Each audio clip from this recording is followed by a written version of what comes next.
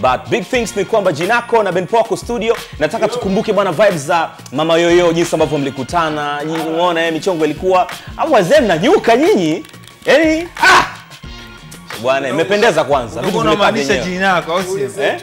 Wewe mzee wangu. Once wewe Benpo juice unaninginiza hapo unafikiri mchezo. Wewe gram zake hizo sio mchezo. Hiyo kitambaa hiyo shati sijaona. Yaani ndio naona kwako buda. Hii unafanya shopping mwenyewe mama? Huyu mama huyu. Mama kila kitu. Sasa unajua? Unajua mama tena ukitaka kulinda ndani lao. Hii mshop mwenyewe. Nakumbuka nini wakati Mama Yoyo linapikwa, kukutana kwenu, chemistry kaja katokea mkadeta ngoma kubwa zaidi. Kukutana mara kwanza ilikuwaje? Kukutana mara kwanza wapi? Tukiwa tunafanya ile session nakumbuka ilikuwa kwa Mona Gangsters ndio. Tulipanga tu session kawaida, tukaenda, G alikuwa ameshafanya ile chorus. Kwa hiyo mimi nilichofanya ni nikairudia, afu labda kuweka na adlibs fulani, vionjo, kuweka kama Bob Marley fulani.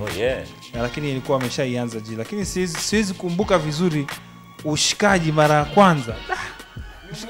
Inaonekana tulikuwa tayari washikaji. Tulikuwa tayari, yani sisi tulikuwa tu washikaji hata kabla tujaonana. Kuna vitu unaonekana nyinyi mnavipenda sana ndio maana mkaclick. Yaani kuna vitu vyenu yani. Nadhani tu ni roho safi ni na originality I think. Kwa nini G ulimchagua Benpo kufanya naye ile ngoma na ikaja kuwa moja ngoma kubwa sana? Uliona nini kwa Benpo? Benpo msanii mkubwa. Kwa hiyo tayari unaposema Benpo bana ni kitu kingine kabisa. Naamini kabisa kuna watu wengi ambao wanatamani au walitamani kufanya kazi na Benpo. Mpaka sasa hivi hatari. Kwa mimi pia kupata nafasi ya kufanya kazi na Benpo, mimi nafikiri kwa kitu kikubwa. Ni tayari kama alivyosema Benpo nilikuwa nimeshafanya ile chorus ya ule wimbo, lakini nilikuwa naona bado kuna kitu kinatakiwa kifanywe hapa. Hatari. Bana Mama Yoyo ni moja ya jam ambapo ilipotoka tu kila kitu kikawa kiko up. Kupitia Friday Night Live kwa pamoja tumekutanisha na Benpo pamoja na Gnako na wamekukumbusha, man. Bwana waga kosei kutanisha vichwa vyake, yani kuna goma ambalo pia Jux pale, Benpo pale kati, man. Yani ukutanaga hakuna kinachoharibika. Sasa tufanyeje? Sio tayari sasa washaamua kufanya ndo chemistry yao, yani kemia. Unaona bana? Bana nice song, lakini pia kombo ambayo mmefanya katika ngoma tofauti tunaomba iendelee pia kwa sababu watu wana miss pia kile ambacho mnakifanya, au sio? Ni muda wa kupiga nyingine for real kabisa. Exclusive kutoka Friday Night Live. Benpo, Gnako, wana goma jingine linakuja. Kabisa. Oh man. Bwana gustanisha limeenda sana mzee wangu. Limeenda sana, watu wakasubiri video, baadaye kaja video, watu wakaendelea kuvibe nayo na nini. So far mategemeo kile ambacho ulikuwa unasubiri kabla ya kutoa video na baada ya kutoa video kimeclick. Video ilichelewa sio kwa makusudi, lakini imekuja kuonekana kama ilichelewa kwa makusudi kwa sababu baada ya video kutoka I think wimbo umerudi tena kama umerudi juu zaidi. Umeona? Na kulikuwa kuna plan ya kuachia kazi nyingine nafikiri mwezi huu wa 3, lakini ilibidi zisitishwe kwanza kwa sababu kila mtu kijaribu kumuuliza na kwa sababu na wimbo bana huko kwenye peak sana. Kwa sasa hivi tulia kidogo, acha wimbo uende mahali unapotakiwa kwenda and then baadaye ndio uje uachie kazi nyingine, lakini kazi imefanya vizuri sana, nafikiri imekidhi matakwa ya wasikilizaji na vile vile mimi na enjoy kuona inaendelea kufanya vizuri. Umeweza kuprove watu wrong wengi ambao walikuwa wanaamini kwamba msanii akitoa audio lazima atoe pia na video ili mchongo uende, lakini audio iliweza kwenda bila ya hiyo video. Ulikuwa unaamini kwenye hii concept kitambo before video kuchelewa? Of course, kwa sababu pia kipindi cha nyuma kidogo tulikuwa tunaachia audio zaidi and then video zinafuata. And then ikaja utaratibu wa kwamba bila video ngoma haiendi. Unaelewa? Kwa hivyo ni kitu tu ambacho nafikiri notions tu ambazo zinakuepo, lakini kila kitu kinawezekana, inategemea tu na timing na muda, unajua. Kwa sababu vitu vya kutengeneza bana wimbo na kupeleka hewani vitabiriki. Hamna mtu ambaye anaweza kukwambia bana natabiria wimbo wangu unaenda kuwa hit song. Sasa tumzungumzie Makod, producer ambaye watu wamekuwa wakizungumza vitu vingi kuhusiana labda na uchanga wake wakati anakuja, wewe umemwamini ukampa track na amefanya kitu kikubwa. Trust yako ilikuwa ni nini? Ni mtu ambaye namfahamu. Okay. Na naye na Amekupa sana beats za bure. yani siwezi kusema beats za bure. Sio beats za bure sababu hizi ni kazi za kushirikiana. Oh yeah. Anatoa na mimi natoa.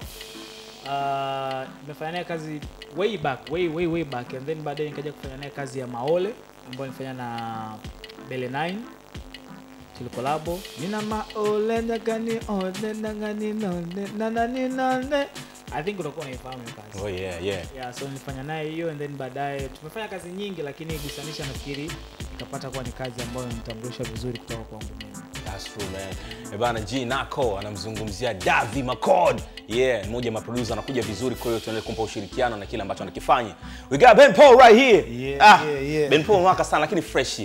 Asante. Mzangu umekuwa uonekani kwenye scene za muziki. Watu wanajiuliza kwamba ni kule ambapo Ben Paul ameingia sasa hivi, amekutana na haba zito ambao limefanya Ben Paul asionekane sana kwenye shughuli za kimuziki.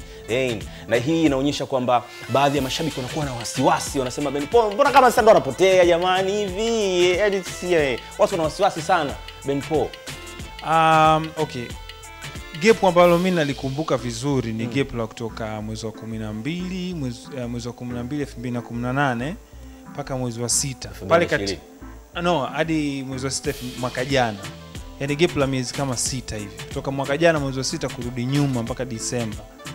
Kwa hiyo pale nakumbuka vizuri kwamba mwenyewe tu nilisema kwamba nisogee nyuma kidogo, nisitoe muziki wala nisitokeze kwenye interviews nini, kwa sababu tu nilikuwa nataka kama kufanya kama restructure ya kwangu ya kimuziki. Umeona? Na nadhani ni kitu cha muhimu wakati mwingine unafunga ofisi, unafikiria mawazo mapya, unafikiria nani mpya. So pale kutoka pale mwezi wa 6 kuja huku ndio mwezi wa 6 nilitoa Wapo, nikaja mwezi wa 8 nikatoa ile Sana na Timaya, huko mwishoni nikaja kutoa ile Sikukuu Ebeneza mpaka hii Mama. Hapo katikati nimekuwa nafanya juhudi za kufanya muziki, kutoa materials nini. Unaona, kama unakumbuka pia nilienda Dodoma nikafanya zile clips na kikundi kile, tumefanya recordings pia of course. So kumekuwa kuna activities hapo. Inawezekana mimi naona kama nafanya kazi na push, labda watu wanaona kama haitoshi bado. Mimi nachoweza kuambia tu ni kwamba nafanya bidii au nafanya juhudi. Unafanya kazi lakini watu wanajaribu kuangalia vitu vingine. Exactly. So watu wanapimisha bwana Ben Paul bwana. Inawezekana watu unawezekana watu labda wameamua kuchagua story fulani waziangalie hizo kwa wakati huu. Unafikiri mahusiano ndio yanapelekea watu wanazungumzia yote haya? Inawezekana kwa sababu kwanza watu hawakunizoea mimi kupost mambo ya mahusiano, unajua vitu vya tangia nimeanza muziki huu mwaka wa 10 watu hawajai kuniona nikientertain mahusiano yangu kwenye social media kama hivi sasa. So inawezekana hiyo labda imeleta kama inawezekana kwamba watu wameamua katuonjesha hii. Huyu jamaa miaka yote hajai kutuonjesha haya mambo, acha tufaudu haya mambo. Kwa hata ukitoa ngoma watu wamekuwa wanapenda sana hizo story, lakini sawa tu, watu waendelee kufurahia hizo story kama wanazipenda, lakini mimi nitaendelea kufanya kazi. Umeona, na pale ambapo kuna maoni kuhusiana na kazi nitafanyia kazi. So hivyo, na watu labda wengine ambao wanapitiwa na ili wingu la maisha yangu kuliko muziki, mimi nawaambia tu kwamba sija relax, nafanya kazi. Umeona, na wasione kama ni mtu ambaye amechill tu hivi labda anakula bata, sio nasafiri. Nikisafiri naongea na watu, agencies za muziki, record labels, studios, sehemu nyingine nafanyia majaribio, niko kwenye majaribio baadhi ya sehemu. So kuna vitu vingi sana ambavyo vinaendelea. Kuna collabs, undercover zinafanyika, kuna shoot videos zinafanywa. So kuna vitu vingi vinaendelea. Safi sana. Kuna video moja ilisambaa sana Ben Paul, yani mahaba tele, anambembeleza mama pale, mama kama hataki hivi, mama kanuna nini. Ben Paul stories zilizopo ni kwamba mama na control kila kitu cha Ben Paul, nao ndo maana anakuwa slow mo. Kuna ukweli kuhusiana na hii issue? Weka clear. I control kila kitu, especially kwenye mambo yangu ya kazi, ratiba zangu za kazi na familia. Of course tuna mipango yetu, sawa, tuna mipango yetu kama mimi na yeye. Lakini vitu vyangu kama kazi na nini, ukiona kazi labda imechelewa au vipi, mimi mwenyewe napambana tu na timetable zangu, lakini hamna mtu anaweza niambia usiimbe au usitoe au usifanye media tu au usifanye show. Haiwezekani. Oh yeah man. Tuko katika mwezi ambao tuna dedicate kila mwaka kwa wanawake wote duniani, kwa mama zetu, dada zetu, wake zetu, umeona, and thing like that. Nataka utuambie mama ni mtu wa aina gani? Yaani bebe ile ambayo meta stories zote ni mtu wa aina gani? Unamzungumziaje? Labda watu wanamzungumzia tofauti, hawamjui, wanaona tu wanabana msanii wao si nini. Ni mtu wa aina gani? Kwanza naweza nikasema kitu cha muhimu kuliko vyote ni mtu ni binadamu, yani ana ubinadamu. Oh yeah. Yani ana ile hali ya kawaida ya kiubinadamu ya kwamba nimekosea, sorry. Hii nilikuwa sijui jana, leo najua. So ni mtu ambaye ana ile hali ya utu na ubinadamu, unajua, na kuimprove. Unajua binadamu ni kama wanasema wazungu, work in progress. Binadamu ni mtu ambaye jana ulikuwa hujui hiki, kesho utajua. Hamna binadamu ambaye amekaa hivi boom anasema mimi I'm done, nimemaliza, najua kila kitu, sikosei. Hamna huyo. So yeye anajijua kwamba ni binadamu na anakuwa kila siku anakuwa bora kama mimi ninavyokuwa bora. So hiyo ni kitu, nadhani ni kitu muhimu sana. Watu wote tukiishi hivyo, nadhani hata maugomvi, misunderstanding ambazo za ajabu haziwezi tokea. So hiyo, lakini hivi vile pia hapendi. Hapana, sijaona kama ni mtu anapenda hivyo. Oh yeah. Labda tu kama unajua mtu mwingine unaweza kuwa unaishi maisha yako afu kitu kikawa story. Unajua? Sasa vikiwa vitatu vinne unaonekana kama ni mtu wa hivyo vitu. Lakini wewe unaishi maisha yako tu, sema labda uko kwenye spotlight. Kwa hata ukikosea unakosea humo kwenye spotlight. Afu story inakuwa kubwa, unaonekana huyu jamaa ana vituko. So yeye anaishi maisha yake original, mimi naishi maisha yangu original. Kwa umekutana pale katikati. Kwa wote ni OG zimekutana. Bwana, sasa ngoja niwachane kitu kimoja. Ben Paul pamoja na bebe shemeji yetu, umeona kwa sababu Ben Paul anawakilisha taifa, si ndivyo? Msitegemee kuona connection yoyote. Sasa msubiri connection zenu huko sio na nini, mambo sio ma Snapchat na nini. Bwana hawana. Kwa kila mmoja anajielewa na vitu vyake, kama vile ilivyo kwa mjombangu hapo bwana Gnako, au sio bwana? Yeah. Ben Paul, tunakuona kwenye gospel mshikaji wangu sasa hivi. Injili imemtawala huyu bwana. Single ya kwanza tukajua labda umeamua kurudisha shukrani kwa Mwenyezi Mungu kutokana na michongo tofauti ambayo anatufanyia wanadamu kila siku. Tukakuona tena kwenye collab nyingine. Okay. Ile ya kwanza maki unaongelea Ebeneza, si ndio? Okay. Ebeneza kweli ni wimbo nimeimba kumshukuru Mungu. Na mimi kufanya wimbo wa kumuimba Mungu, muziki ni kazi yangu. Yaani kama genge langu au kama daladala yangu.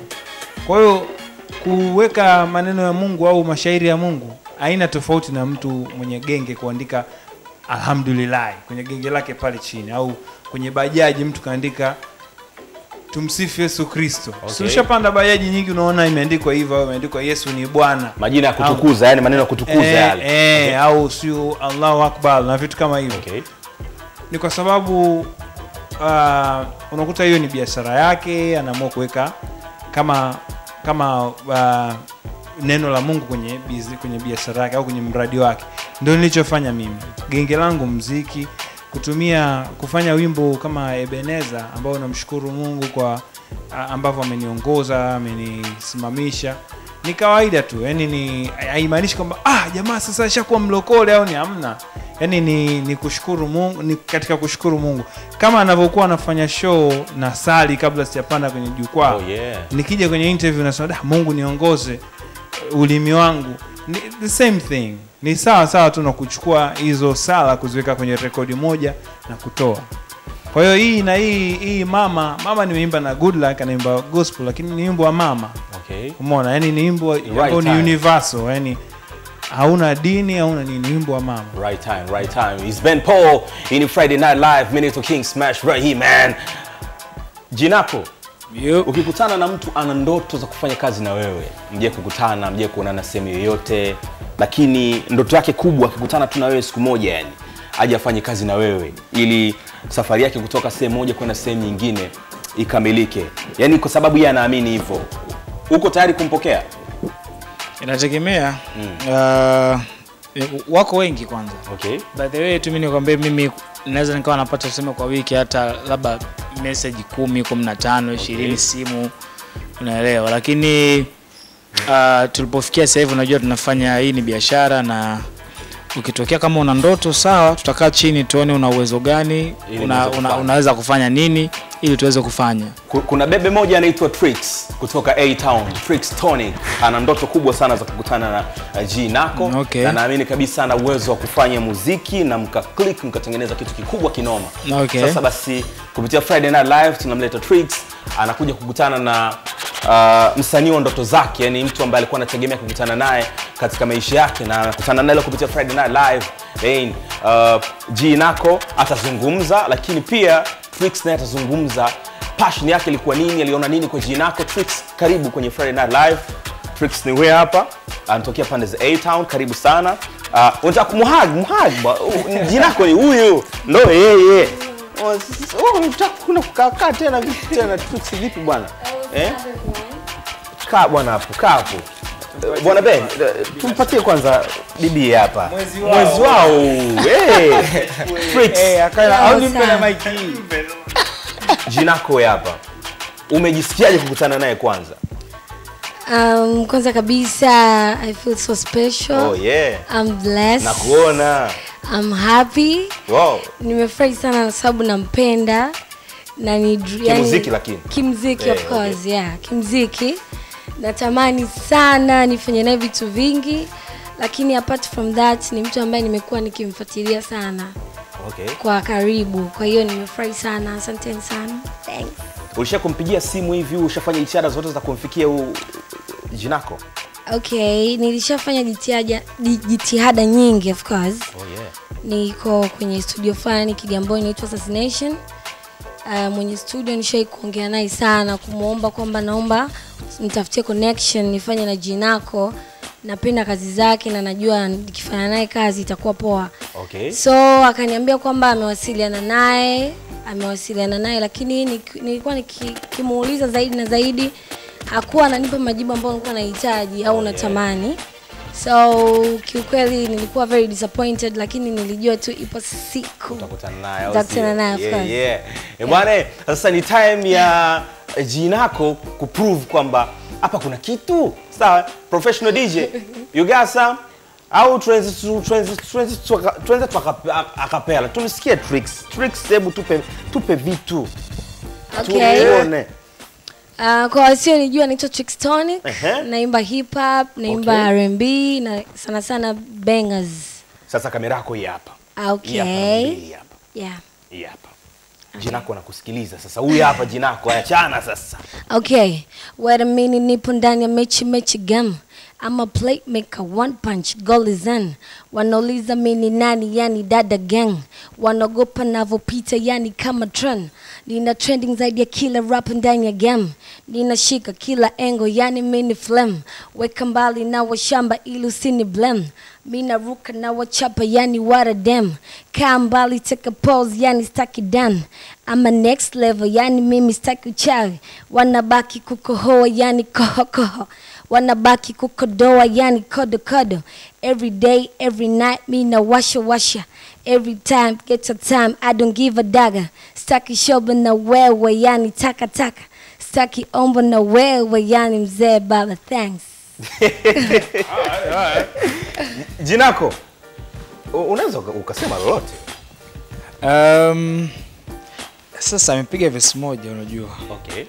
Lakini mimi nipo willing kufanya kazi na mtu ambaye anajitambua, ambaye anajua nini anataka kufanya. Nimemleta hapa nafikiri kwa makusudi ya kukutana na mimi, so tumekutana, tutazungumza, tutafahamu mwelekeo wake, tutajua anataka nini, and then tutaona mimi naweza kufanya nini akapomalizana. Yeah.